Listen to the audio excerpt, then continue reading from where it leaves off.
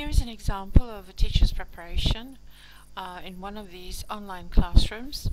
The one that I've used this time is Vyew at view.com, and I've used this one because it has certain features that I've been experimenting with and I like quite a lot. It has all the usual writing tools, pencil, text highlighter, which you can see here, typing as I've done here, writing in pencil, creating lines, deleting, making shapes, etc. But it also has another very nice feature which I'm going to show you in a few minutes. So as the students log into the class, you can already have a board set up for them because you invite them, and you can have them guess the idiom, for example, because the lesson has to do with the sense of smell and how it's used by manufacturers and salespeople to lure people into buying more things. And you can ask them to guess this one and then also brainstorm some vocabulary related to smell, the sense of smell, and different vocabulary that means smelling. Once they've done that, you can move them into the next board, where you're going to play a video that you've downloaded from YouTube. You can do that from this plug-in, and you can put in a link, or you can upload a video that you have in your own hard drive, and you can ask them as a prediction activity, where normally in a class they would write it on a piece of paper, they would say something. You can ask them to record one thing they know about the sense of smell in a sticky note. And this is an example, of course, and I've recorded these notes, but I can play back the recording. And here is the first comment. I know that if you can't smell, probably your sense of taste is not very good.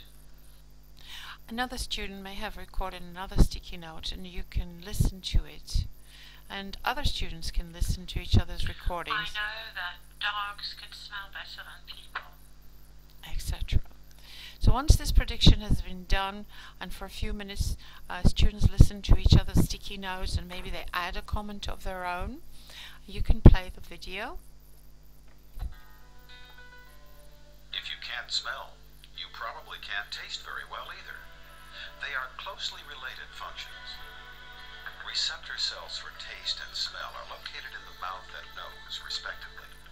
As the receptor cells are stimulated, they send... I'm going to stop it here because this is not an actual lesson.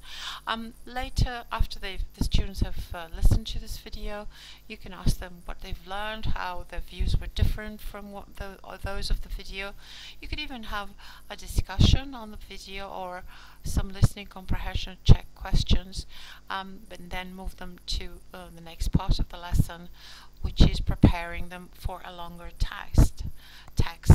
I think as far as I'm concerned, online classrooms are not ideal for conducting reading lessons, because usually it's very difficult for students to see the whole text.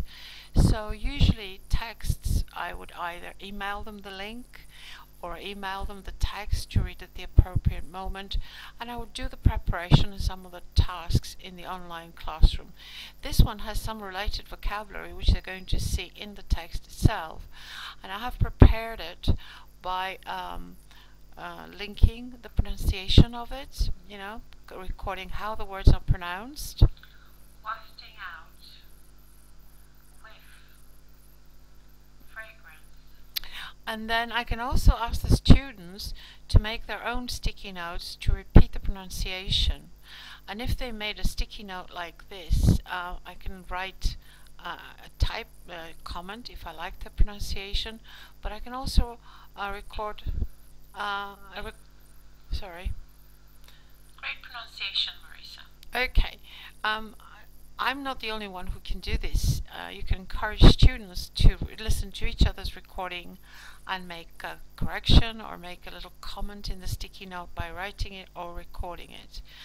You can ask students to look words up in a dictionary. There are many online dictionaries, and then if they want to discuss questions and report their opinions to class, That is something you can also do by handing microphone rights to different students to express their views. Later on, you can take them to an activity where again they predict the order of different paragraphs. Here I've given them the beginnings, and then when they decide by writing their own numbers here, or each student can use their own colors and say, I think this is number 1, I think this is number 2.